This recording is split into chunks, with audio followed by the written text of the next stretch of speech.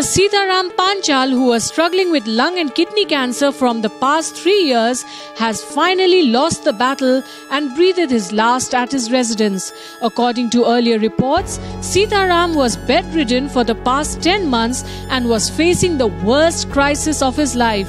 He had also sought help from fans and well-wishers through a Facebook post. भाइयों मेरी help करो, मेरी cancer से हालत खराब होती जा रही है.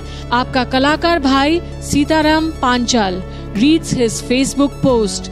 The Facebook page for Cine and TV Artists Association Cinta has also posted about Sitaram's condition, seeking help from well-wishers.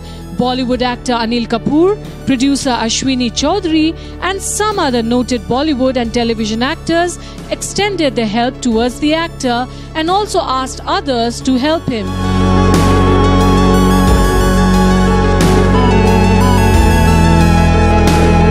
However, it was actor-comedian Naveen Prabhakar who announced the news of Sitaram's death as he paid his condolences through a Facebook post. He wrote, "Sad news, Bollywood talent Sitaram ji परलोक सिधारे. आपके ऊर्जा और चेतना को शत शत नमन. आपकी timings, लाजवाब ह्यूमर एंड जोक्स की रिचनेस आपको हमसे जुदा नहीं कर सकती."